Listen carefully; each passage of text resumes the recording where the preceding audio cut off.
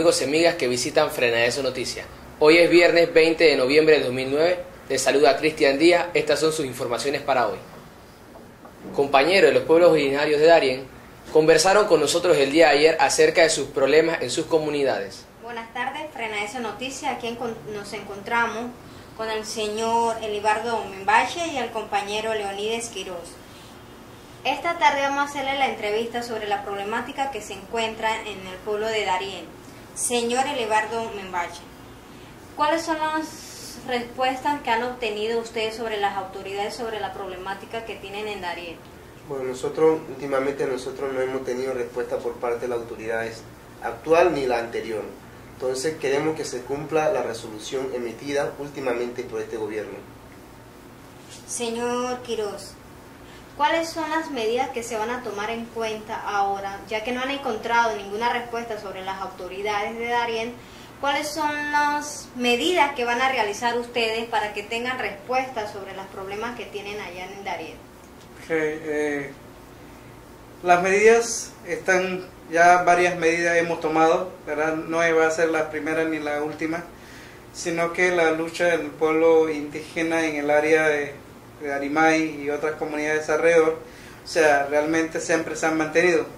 Pero estamos tomando unas medidas para el día 26 para un cierre de calle, para hacer un piqueteo, para demostrar al país y a niveles internacionales de que el pueblo indígena todavía no ha encontrado una solución de una manera pacífica, de una manera tal que durante más de 35 años hemos venido solicitando, pero que la misma, o sea, que actualmente, aparte de que ha habido resoluciones, ha habido por parte de las autoridades locales, digo, por la institución competente, en este caso la reforma agraria o la ANAM, las autoridades locales no han podido cumplir.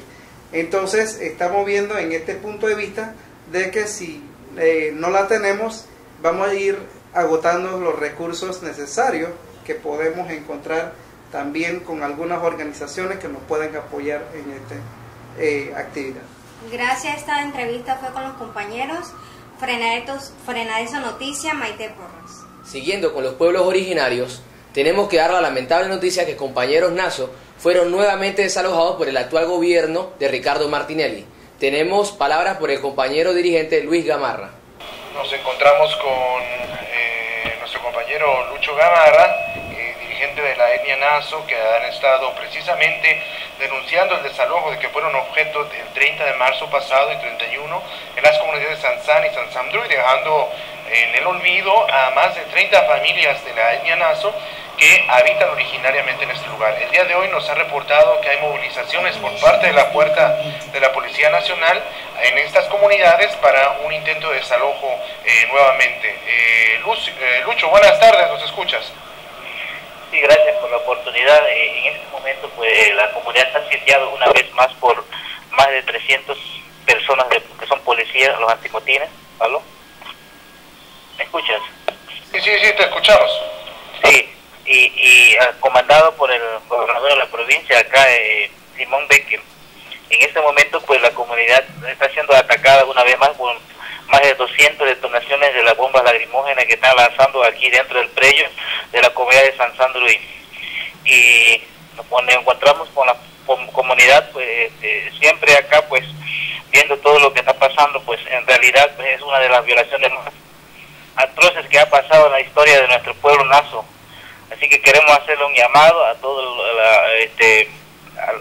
al país, a la opinión pública, a las organizaciones, a las iglesias, que una vez más se comete el error más grave de parte del gobierno anterior y hoy el gobierno de Martinelli, a la orden del ministro de Gobierno y Justicia, José Raúl Molino, y el gobernador de la provincia y un diputado de la provincia, y que hoy, en vez de buscar soluciones al pueblo Naso que claman desde hace más de 7 meses aquí frente a la Plaza Catedral, hoy la comunidad está siendo lanzada, están siendo perseguidos los dirigentes, que son más de 10 personas, que los policías llegaron primero a buscar a los dirigentes para así ir debilitando la fuerza de la comunidad Naso que protesta por sus derechos de tenencia de la tierra, el tenencia de territorio que ancestralmente le pertenece.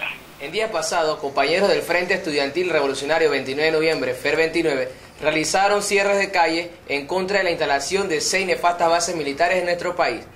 Después de haber conocido por parte de las autoridades universitarias el cierre indefinido de la máxima casa de estudio, estamos aquí con 2 compañeros dirigentes del FER 29 para que nos expliquen qué posición tienen frente a este cierre indefinitivo y cuáles son las acciones que van a seguir tomando. Bueno, nuestra posición, nuestra organización es estado en contra del cierre de la Universidad de Panamá porque se está cortando la libertad de expresión de los estudiantes, de hecho a protestar, de expresarse contra estas nefastas bases militares.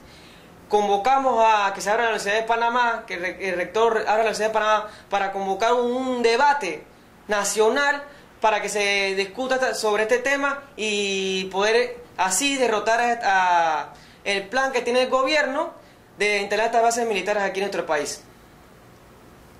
Otra cosa que nuestra organización no piensa que por el hecho de cerrar la universidad vamos a dejar de luchar contra esta trampa, por decirlo así, que nos tiene el gobierno con la imposición de 4 bases militares más, y hemos estado trabajando en la calle para tratar de organizar también al pueblo. Que no sea solamente por medio de la universidad donde vamos a estar trabajando, sino que ya que nos cierran nuestro medio más fácil, que es la universidad, para trabajar, vamos a ir a las calles. ¿Qué acciones han hecho en estos días? Bueno, ya en estos días se han hecho volanteos. Hemos volanteado por diferentes partes de la ciudad y eso es lo que se va a seguir realizando en toda esta semana. El Comité de Familiares por el Derecho a la Salud y a la Vida, COFA de Savi, anuncia nuevas movilizaciones para este 24 de noviembre. Para seguir con el tema, entrevistamos al compañero Gabriel Pascual. Sí, mire, en primera instancia estamos en los medios de comunicación pues denunciando a la FA Nacional la forma en cómo está investigando cada uno de los casos, el nombre de las personas afectadas, incluyendo niños, jóvenes, adultos, inclusive los nuevos listados que están saliendo a la luz pública por parte del Ministerio Público, que no es cosa nueva, son cosas que nosotros hemos venido exigiendo al Ministerio Público que lo dé a conocer, porque esa es la verdad que la población panameña debe conocer. Y frente a eso nosotros estamos pues convocando para el día martes 24 a un piqueteo, un cierre de calle del Ministerio Público, en la Procuraduría, y luego nos vamos a dirigir pues a la Fiscalía Especial en rechazo a la forma de que en estos momentos pues el licenciado Dima Guevara no ha querido certificar los casos como casos positivos. Ejemplo, hay más de 70 casos no concluyentes que hay que definir, casos incompletos sellados que tiene que definir, y no la forma como el Ministerio Público a través del email certificó los casos negativos sin haberle hecho análisis a la prueba, ni mucho menos a los envases entregados por los familiares. También, pues la próxima semana tenemos conocimiento pues que vamos a ir a la Comisión de Derechos Humanos a buscar respuestas de propuestas de leyes especiales que benefician a los sobrevivientes, que benefician a los padres de niños afectados y que beneficien realmente el respeto a los derechos humanos, y en este caso pues que beneficia a la población panameña, exclusivamente pues al Comité de Familiares por un Derecho a la Salud y la Vida. Estas han sido sus informaciones para hoy. Se despide de ustedes Cristian Díaz, no sin antes recordarles que Frenadeso Noticias es tu medio alternativo.